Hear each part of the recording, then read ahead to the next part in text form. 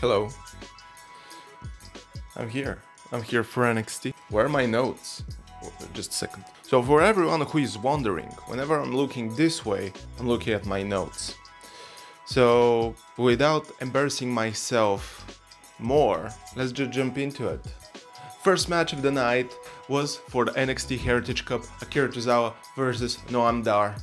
And of course we all knew that Noam is gonna win, but I hope that match elevated Akira Tozawa in a way.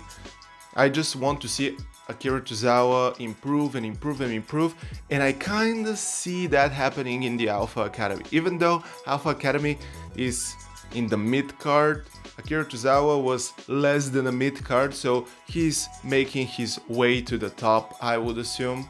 But anyway, he lost the match, and after the match we had a backstage segment where the Alpha Academy met the group of Drew Gulak, and basically we're gonna have a match between Otis and Drew Gulak later tonight.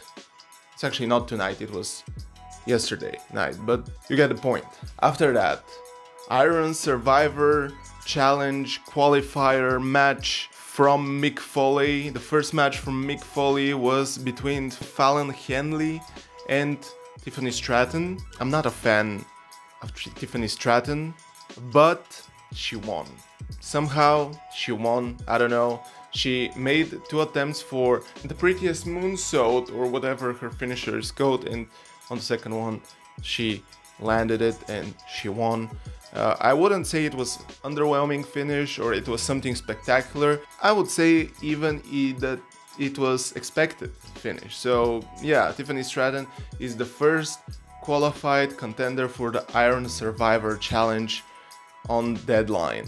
After that, the 100th incarnation of that match, Bron versus Wagner. I remember months ago I was saying that I'm so hyped about that match, but right now when I see how things are booked around, I'm kind of disappointed. I'm kind of disappointed that after all this time we have a kayfabe injury of Wagner, his head is split in half and all of that stuff, and he makes a gorgeous return, and everyone is like, how does he do it? And in the end he lost. Yeah, in the end he put Bron through a table, but was that all worth it for a loss? I don't know how all these things work, but at least I hope this one finishes everything between Bron and Vaughn. And I don't know what the future holds for both of them, so we're gonna wait for next week to see what's gonna happen, I assume. Another match that was started backstage, Elektra Lopez and Lola versus Roxanne Perez and Kelani Jordan. Basically, Elektra Lopez and Lola were bragging that they're the winners of the breakout tournament, and after that Roxanne Perez was like, don't make enemies in the locker room because you're gonna feel bad about this. And yeah, they have a match, and of course I don't remember who won, because I hate when this happens, you know? Every time, I swear I have watched the event, but anyway, let me check. Okay, Roxanne Perez and Kelani Jordan won, which means absolutely nothing, or in other words, it means that Roxanne Perez was right. I don't know, what does that mean? After that, the match that I mentioned earlier, Drew Gulak versus Otis. It was a really nice match. Otis won, of course, but I don't understand why we are shoving Drew Gulak in the ground. I'm not a fan of Drew Gulak, but from Raw, he went to NXT and he started a losing streak. After that, he started teaming up with Charlie Dempsey and with Damon Kemp and with that new guy, and he keeps on losing, and I don't know why they don't figure something out, even some schmack finisher, I don't know, just to make Drew Gulak win and put his group over, because Alpha Academy is already on Raw and they have things to do, you know?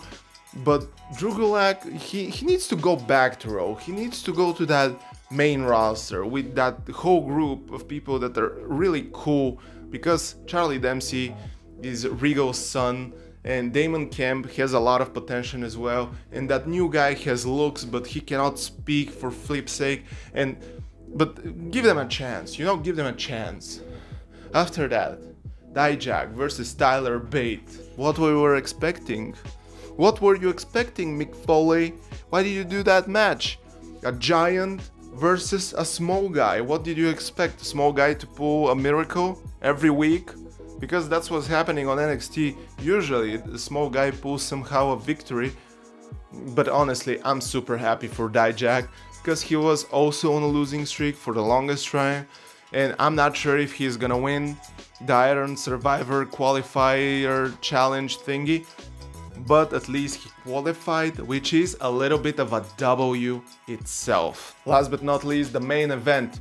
The main event was not a match, everyone, which is a little bit of an L, but I was happy with it because for the longest time everyone was asking the question, did Carmelo Hayes attack Trick Williams? And we were about to get the answer, but Lexis King came out, and I liked this. I loved it because it was not only Trick and Melo, but Lexis King is involved. Maybe Lexis King attacked Trick Williams, maybe Lexis King ordered someone to attack Trick Williams, maybe Carmelo Hayes ordered Lexis King to attack Trick Williams, but there is something going on there, and Trick Williams accidentally attacked Melo in his attempt to attack Lexis King, which a little bit breaks the relationship, but I'm really excited for next week to understand what is happening with Trick and Melo gang. So much emotion going into that storyline.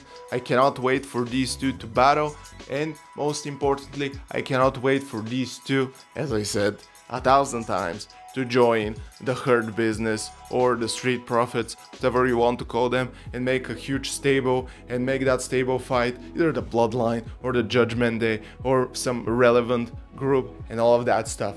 So with that being said, if I was rating NXT tonight, I would give it a solid 7.4 out of 10. It was a good show, it was not a bad show. I don't know what else I can tell you. We had 2 matches for the Iron Survivor Challenge.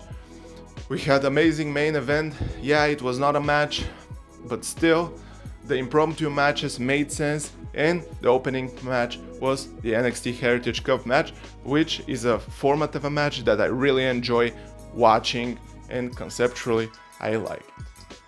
So that's it, boys and girls. Why are you still here? Thank you so much for watching, and I'm gonna see you tomorrow for Bang Dynamite. Peace.